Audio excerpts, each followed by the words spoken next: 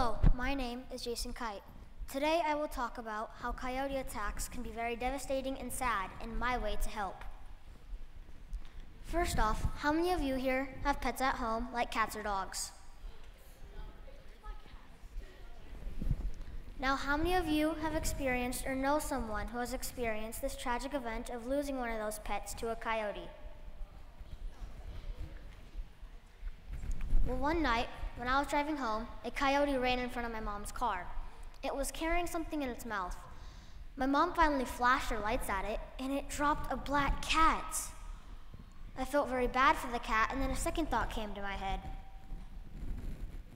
Well, flashing lights? Who would have known that flashing lights would scare a coyote away? So I thought of an idea, a collar to place on your cat or dog's neck. It will detect a coyote within 10 feet and shoot off flashing lights and an alarm in the coyote's direction. This here is a model of what the collar could possibly look like. As you can see here, there's an alarm in the front and sensors and small flashing lights evenly placed around the collar. This collar will decrease coyotes' want or need for the animal after being used often because it will start to be afraid of the animal.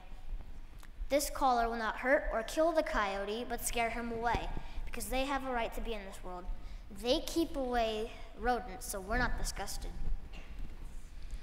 According to LostPetResearch.com, cats are usually attacked in the hours of 10 p.m. to 5 a.m. in their own neighborhood, and over half are killed in a coyote attack.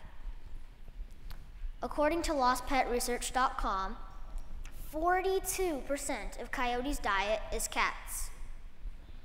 According to YouTube.com, when coyotes attack, they first chase the animal to wear it out. Then they bite out its legs to knock it on the floor. They grab it by the neck and shake it around. They leave it on the floor and walk away to wait till it is dead and defenseless so they can come back to eat it with no hesitation at all. Many of you may be thinking, how will I make this?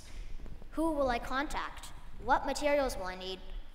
Well, I could easily contact my uncle, a veterinarian, because he can give me some special tips on modifications I could add to my project, or some special investors who might have come in to the past to talk about a coyote attack, or even some patients who might have come in to talk about a coyote attack.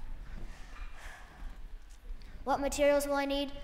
I would need some sensors, some flashing lights, a collar, and I basically combined all of them. I think my collar, Pet Safe, would change the world. Thank you for listening to my speech.